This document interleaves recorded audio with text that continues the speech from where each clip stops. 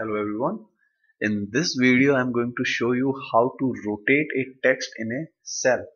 So let's say we are having this text practical approach and I want to make it vertical.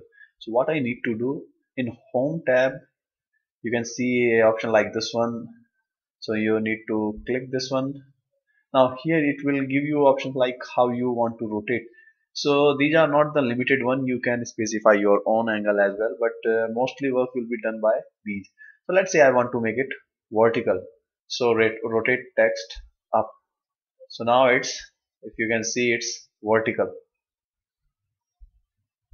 So in case I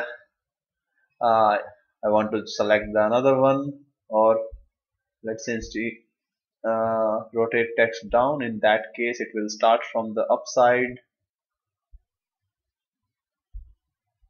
You can also put your text in this manner. So using this option you can change the orientation of your text. Thank you very much for watching.